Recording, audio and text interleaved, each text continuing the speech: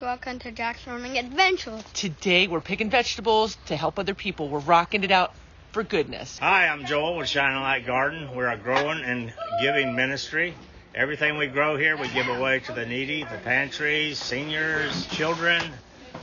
We're 100% giveaway and 100% volunteer. We need help.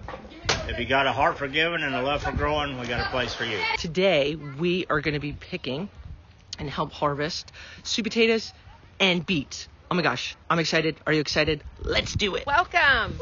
Today we are volunteering out at Shining Light Garden in Vero Beach, and today we're harvesting red beets. So it's a very easy process. You find a red beet, the stem, and you pull it out from the ground, and on the end you should have a red beet. Wow. Now today we are harvesting, and as you can see, all of this greenery on top without a red stem, these are all weeds. Weeds, lots of weeds. These are weeds, and what happens is when we have such an overabundance of weeds in the garden, it stifles the growth of the vegetable. This red beet should have been about the size of a baseball or tennis ball, and because of all the amount of weeds, they were stifled in their growth. So we're hoping to get a few good ones. This is why it's so important to have volunteers to come out here. So we'd like to invite you out. Let's organize some groups and come on out, and let's do something great for the community at the Shining Light Garden, which is a not-for-profit that helps feed those in the community. So going in this dirt mound, look, and then just kind of digging around. Look at that. Sweet potatoes, guys. Oh my gosh. Look at that. So that's snapped in half, but you could still absolutely use that and eat that. Look at little baby ones. All different sizes. And kind of digging around, right? Look at that. Oh my gosh, look at this one. How cool is that? So cool. What you found? Found a bunch of tomatoes. Those are awesome. There's just a little, there's these little red roots connected to them. They go down, and you Right. just pull one, and then you dig to where it went, and then you find a bunch of You tomatoes. find them. We got a whole bunch, right? Yeah. You guys are doing an awesome job. Look at them. We got piles and piles of them. So what are you doing now? Pulling irrigation for Caribbean squash. So why are you doing that? Because he's got to mow this up, plant something new. Plant something new. You guys are doing good things, man. Wow, that's awesome. That's huge. And that's going in the bucket? Awesome. Are you going to take it? I got a bigger one. What?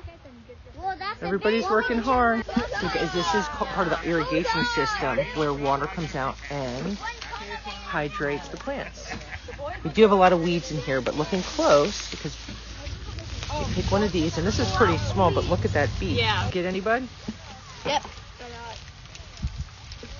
Let me see them. Are you snapping them? Boop. Lots of hard workers, guys. People putting their hands together. Jack found the jackpot. Jack found the jackpot. You gonna get those, bud? Get those sweet potatoes. Go put them in a pile, okay? Deal? Do you guys think you're too young to help people?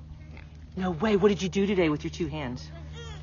Pick potatoes. Like just a few or a lot? A lot. Holy cow. Can you guys show me some?